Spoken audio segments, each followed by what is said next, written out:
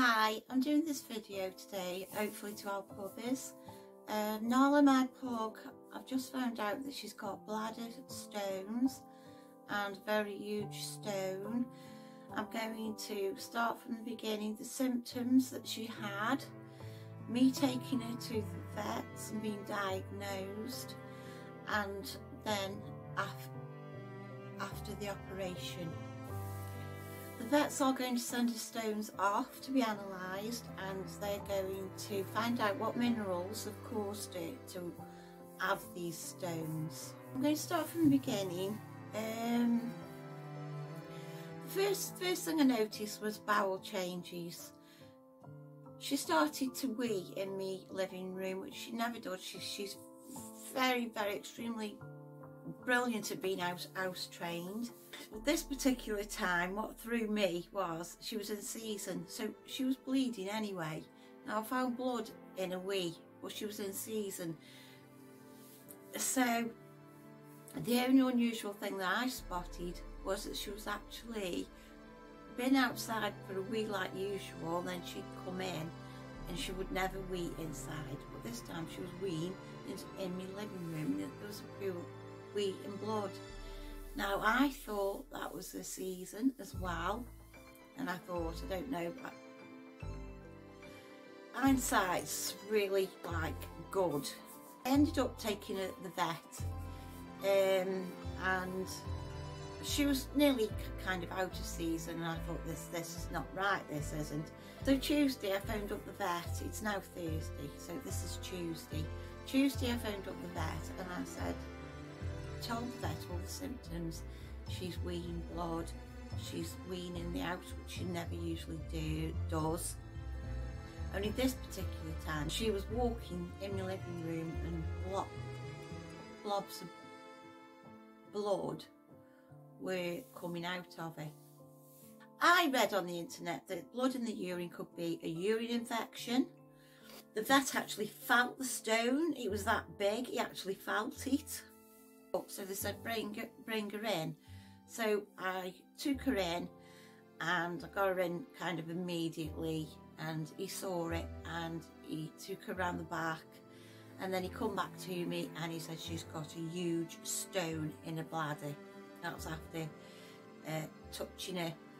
So this was Tuesday, so he said bring her in on Thursday. What Thursday is today, where I am now. And we will operate on it.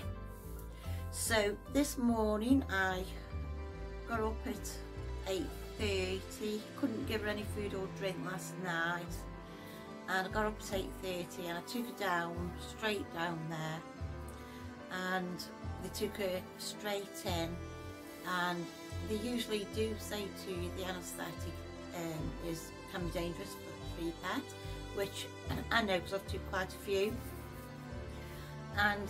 But then in the same breath she said, and it's worse for pugs because they have breathing difficulties anyway, and I was like, before I could say anything else or even think, then she said, but she's got to have this stone out, this big massive stone out. So basically there was no thinking, there was no choice in the matter, she just had to go in and have this stone out anyway. So I was a little bit worried about that, and I got home, and a bit later on the vets phoned me up. She has had her operation, and so that's brilliant news, that, and she's fine. So because like I was dead like kind of really worried about that bit, and when she phoned me up so early after me taking her in, I really thought the worst. She has nothing to worry about, because barely been home, and then she was there ringing. They must have just took her in straight away, immediately, and operated on her. Anyway, so she says she's fine, and they're going to send her stones off, and they're going to analyse the stones, and they're going to see what's caused the minerals to give it these stones in her bladder. This will take up to about 4 to 6 weeks to.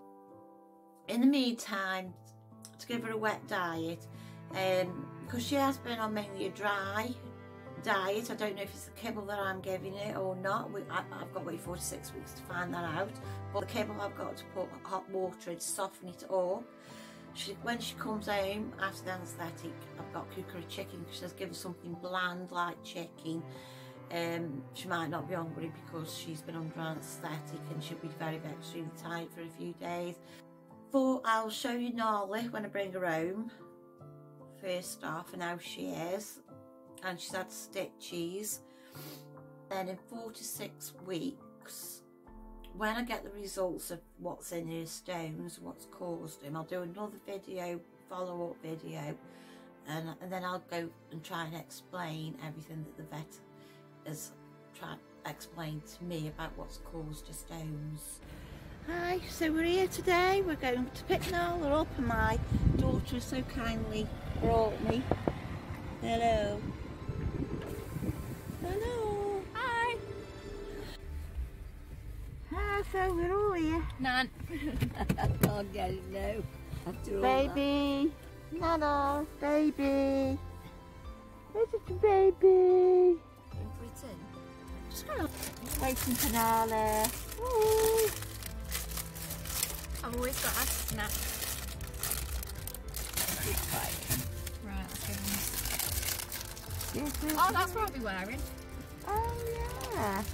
That's the colour I'll be Very- wearing as well. I know, then you have to take your short sleeves on.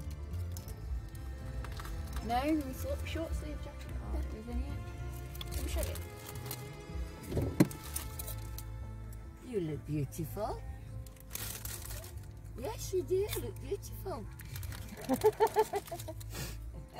Your mummy dresses you nice, doesn't she? Stacey got in that outfit. Lovely, isn't it? Well, I was hoping you would give me the stones so I could have a look at them. We'll save them in a pot. Did you ask? They're sending them off. Because they're going to find out what minerals are in them that are causing gnarly. So that they know what to avoid in a diet. Oh, interesting. Okay. Oh, very interesting. There's so much learning in this. Okay, so we are still sitting here waiting for Nala. My daughter is on her 5th packet of skips. And there's still one more packet in here. Third. And that'll be gone. Don't you ever eat anything healthy? Hello Fresh. What's the new thing? I bought an extra tasty chicken from Morrison's the other day. Dead nice. Got it home, started picking at the chicken. What's the thing you're ordering? Gusto. So you get free spoon and folder. A bit more expensive than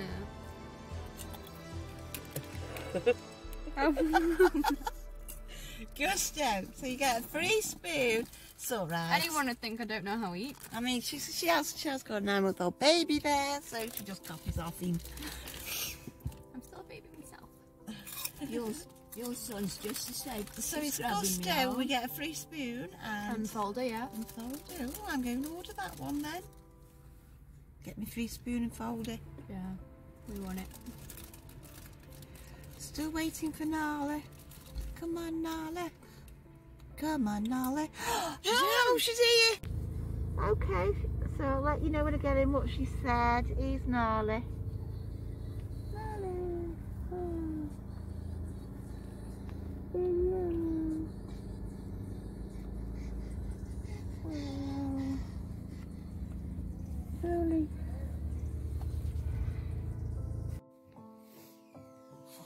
So she's home.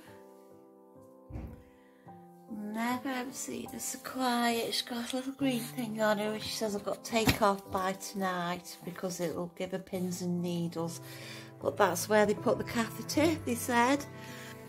I've got her a chicken in. Tyler has decided to lie with her. He was crying a little bit when she first come in. So the vet said that this is the only collar that she could find for Nala. She says, but it's really way too big, it needs cutting. just in front of her nose, because with this being so big, she's not going to be able to eat or drink. Right, so Nala's just moved over. There are all the stitches. You can see them.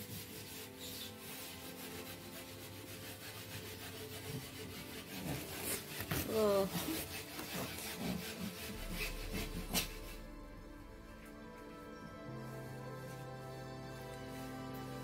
So she has got to go back in. What did she say she got to go back? 10 days, was it? Something like that, wasn't it? Looks like blood, that does.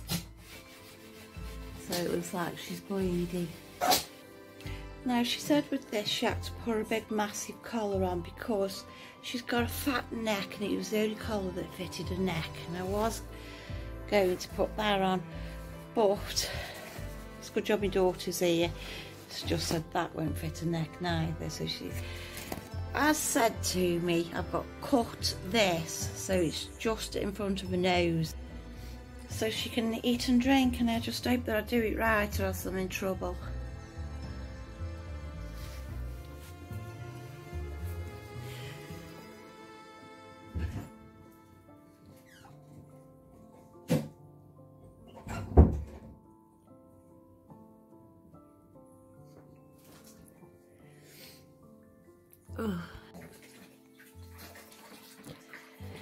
Yeah, she said that was where the catheter went through. And what is it, Jodie? The catheter and the drip, is it? Yeah. She says I've got to pull that off tonight. When shall I pull it off then, now or later on? Right. Well, you can have. I've got more of this vet wrap in my car, so if you take it off and it's not bleeding, Yeah. then leave it off. It's just because this is tight because vet wrap's got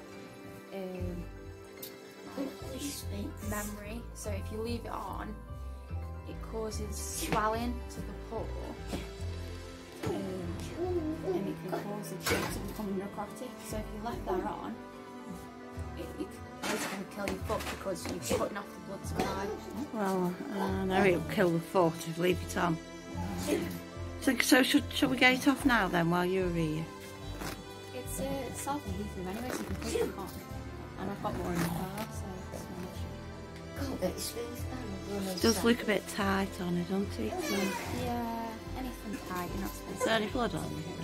There's no sleeping now, and I've just cut a cone, as you can see. She can now drink water. Cut quite a bit off. Cut about that much off. So it's been a really busy day today, and Nola's eaten some chicken today and she's had some drinks. She's got to start her medication tomorrow.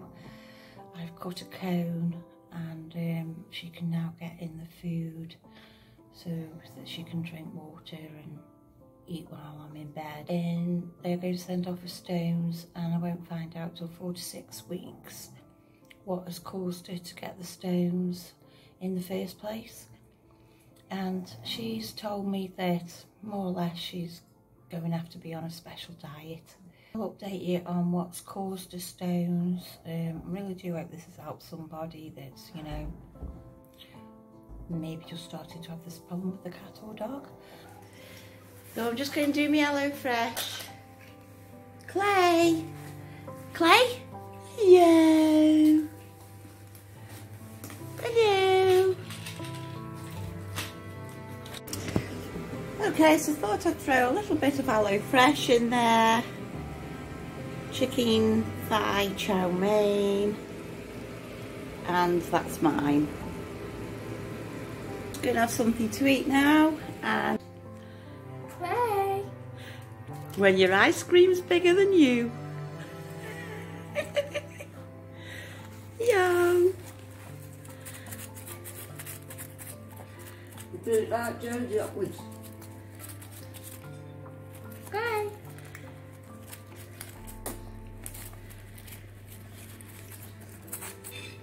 And even the cat's enjoying some.